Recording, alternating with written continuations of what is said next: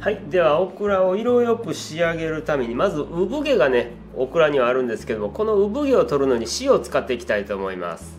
ボウルにオクラを入れて塩を入れて、塩で産毛を取る感じで、こうすることで味がよく染みてですね、色よく茹で上がると。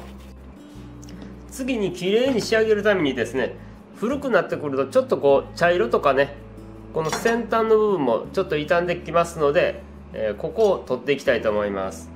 先端を落として、ここを丸く取って、それからこの先端を落とすと。これだけの作業で随分きれいになりますね。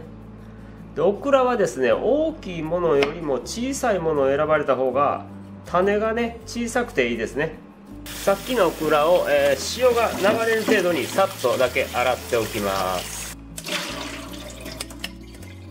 直接おいしいだしでも湯がしてそのまま冷ますという方法をとります。水500に対して塩が大さじ1杯強、塩分濃度 3% ちょっとでいきたいと思います。そこにうまみの昆布、小さめに刻みました。これも食べれるのでね。それから赤唐辛子、悪味が抑えられますね。それから醤油を小さじ1杯ぐらい。これはやっぱうまみです。でしっかり沸くまで待とう。ホトトギス。しっかり沸いたところにオクラを入れる。しっかり沸いてるところに入れるのでね、オクラの色がきれいに出てきます。これを2分湯がします。はい、2分経ちました。外します。